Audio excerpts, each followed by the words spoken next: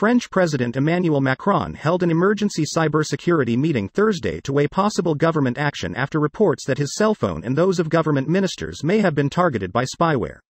Here's a summary of the article. French President Emmanuel Macron held an emergency cybersecurity meeting Thursday to weigh possible government action after reports that his cell phone and those of government ministers may have been targeted by spyware.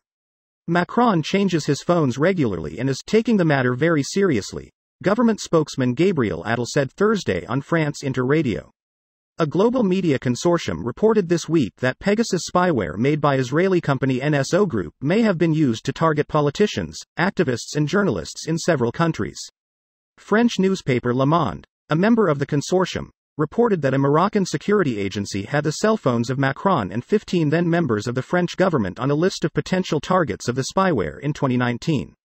Investigations are underway to determine whether the spyware was actually installed on the phones or whether data was retrieved, Attal said. He stressed the importance of broader cybersecurity efforts to protect public facilities, such as hospitals, that have been targeted by malicious software in the past. An official with NSO, Chaim Gelfand, told Israel-based I-24 News on Wednesday that Macron was not a target.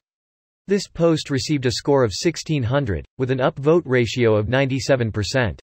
Here are the top comments in response to this article.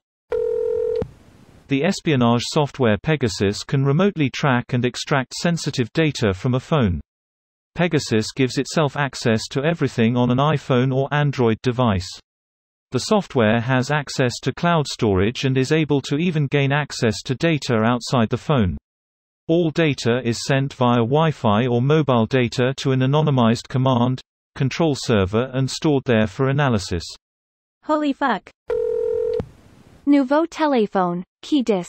Ja ja ja at la meme. This isn't Brazil. The proper laugh is hon hon hen. Ja ja ja isn't used in Brazil either.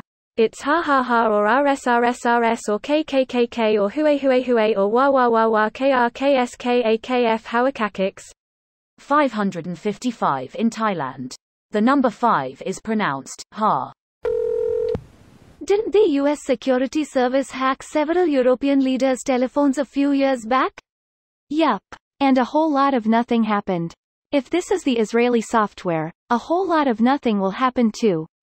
If it's Russian or Chinese spyware, they'll wag their finger, then a whole lot of nothing will happen. He should call the Israeli government and tell him to go and fuck themselves. No need to call, just say it within microphone distance of his phone, they'll get the message. That is the smartest thing I heard today. So what did he announce at that meeting? Not clicking the clickbait article. New phone. Who dis? This used to be a conspiracy theory. They're always crazy conspiracy theories until they're proven true. Then it becomes something everyone always knew about. And you know what we never get? An apology. When you know how to do these things while it's still considered a conspiracy, you're labeled a pessimistic asshole. Once it comes to light, it's true, very possible, and already happened. There's never a, I'm sorry, you were right. I always feel like somebody's watching me. I wonder not only what information Pegasus picked up, but if it will eventually be released to the public. Only if it can be used to harm political opponents. I'm sure governments like Modi's have collected tons of information about political opponents that he can use for blackmail. It's interesting that there's so many cyber attacks affecting different countries recently. I'd be looking right at Mike Pompeo's fat fucking face for the answers. This video was automatically created by Reddit to speech. The article and comments in this video were selected from Reddit according to their upvotes, and any paraphrasing was performed by smmry.com, without any human intervention.